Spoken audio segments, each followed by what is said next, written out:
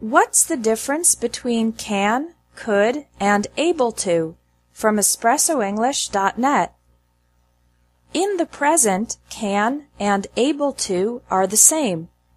If your boss asks you to take a new project, you could say, "Yes, I can take on this project," or "Yes, I'm able to take on this project." The negative forms are can't and not able to. For example, "No, I can't take on this project." "No, I'm not able to take on this project." The past forms are could and couldn't, and was or were able to, or wasn't or weren't able to. For example, "I wasn't able to finish all my homework yesterday." "I couldn't finish all my homework yesterday." Don't say, "didn't can." That doesn't exist, and it's a common error in English. In the negative form, we can use either one, but in the positive form, we typically use was able to. For example, "I was able to leave work early yesterday."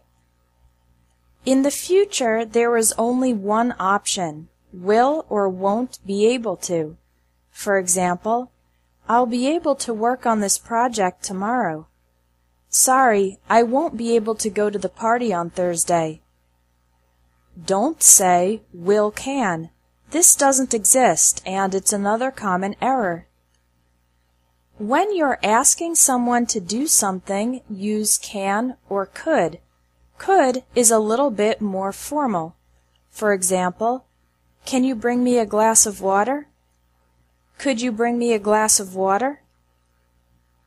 When asking about someone's abilities, you can use either can or able to. For example, "Can you run a mile in under 10 minutes?"